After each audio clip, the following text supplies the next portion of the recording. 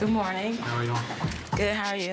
Coming into surgery with my sister Michelle is exciting because we're both going through the same thing at the same time. I'm nervous. What are you nervous about?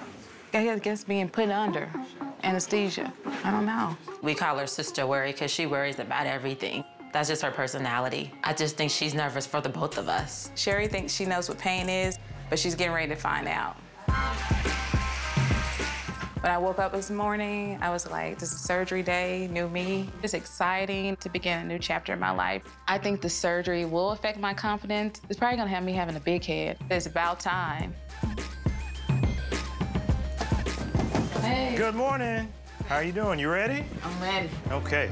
Goodbye to the old, in with the new. Now, I don't know what any of these marks mean. This is just what I saw on the internet last night. Are you serious? I'm just messing with you. Okay.